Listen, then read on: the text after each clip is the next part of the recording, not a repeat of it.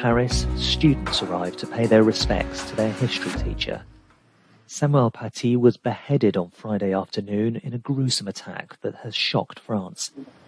Police said the teacher had discussed caricatures of the Prophet Mohammed with his class.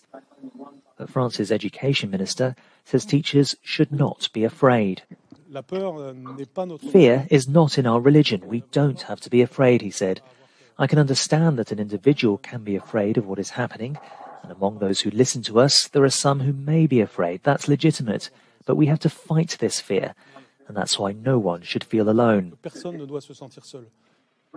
Police said the suspect, an 18-year-old Chechen, had tweeted a video claiming responsibility for the attack shortly after killing him in the town of Conflans-Sainte-Honorine.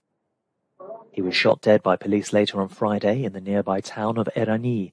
Officers said he'd been acting in a threatening manner and had failed to respond to an order to put down his weapons. France's anti-terror public prosecutor said the perpetrator was in front of the school that afternoon and had asked students to point out the future victim.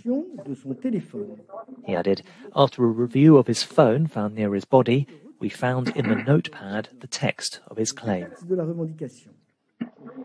A vigil was held for the teacher outside the school on Saturday, a small tribute from a shocked community.